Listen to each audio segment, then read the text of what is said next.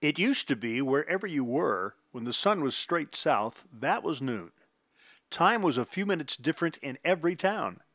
The Atchison County Courthouse clock was built to help everybody in town coordinate their watch to a common time. The courthouse clock tower was built in 1897, only 1 year after that new invention, electricity, was installed in the White House. So Atchison designed their clock to run on the most ancient and plentiful power in the universe. A power strong enough to toll the bell and turn the hands on the four massive clock faces every hour of every day.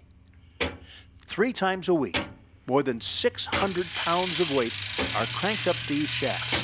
As the weight slowly descends, it cranks out the seconds in the life of this community.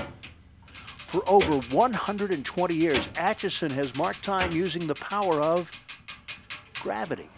And that should have it till Monday. Another 1 Minute Wow. I'm Tom Pike.